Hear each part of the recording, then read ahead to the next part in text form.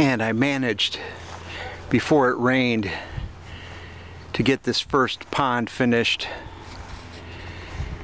So I took a rototiller and tilled this up and dug it all out and braced up the sides, and figured this was the last chance I was ever going to get to move this stuff before it turned into mud. And so I have it very nicely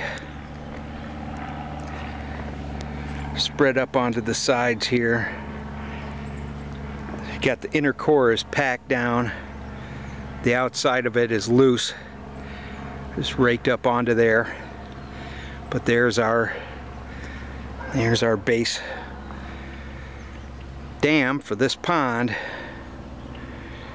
And there's our overflow, which is very well packed on the inside. I've just got rocks and rubble that's been coming out of here.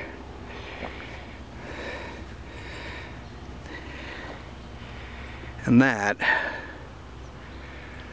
that's a day's work.